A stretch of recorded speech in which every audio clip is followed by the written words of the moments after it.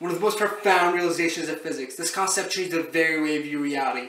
Spooky action at a distance. I'll be back. 6 months later. I'm already. Spooky action at a distance, a term coined by Albert Einstein, describes Einstein's view of quantum entanglement.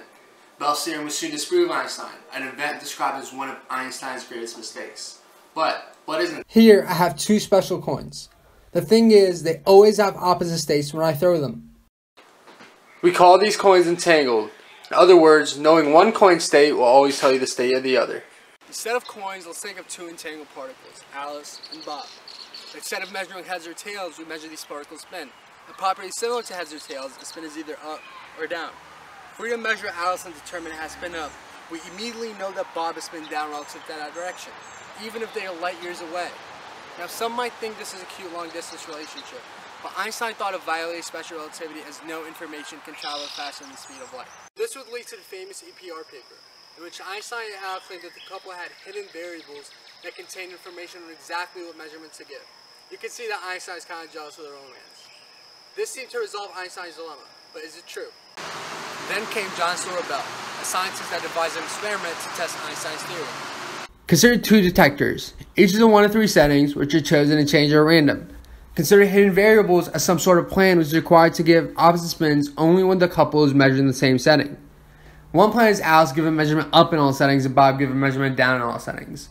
Another would be the spins alternating, such that Alice spin up in setting 1, down in setting 2, and so on, with Bob doing the opposite. We can keep track of the second plan with a table. In plan 1, the detectors always measure opposite spins.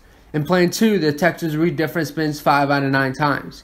Therefore, if Einstein is correct, we expect to see different spins at least 5 out of 9 times. But we see different spins only 50% of the time. Let's see what quantum mechanics predicts here. Let's say Alice was measured up using setting 1. There's a 1/3 chance that Bob is also measured using setting 1. This always gives us opposite spins. We now know that Bob is spin down relative to that direction, and that the angle between Bob's spin and the axis of measurement is 60 degrees. Bell utilized the fact that when spin is measured and an angle is shown, the probability of being detected as spin up is the squared cosine of half the angle. We then have that Alice and Bob have different spins 50% of the time. There we have it. Einstein's hidden variable approach was ingeniously ruled out. But what does that mean? The conclusion that Bell reached applies to either locality, the concept that objects that are spatially separate cannot affect each other, or realism, the concept that a value or property exists before it is measured, must be violated.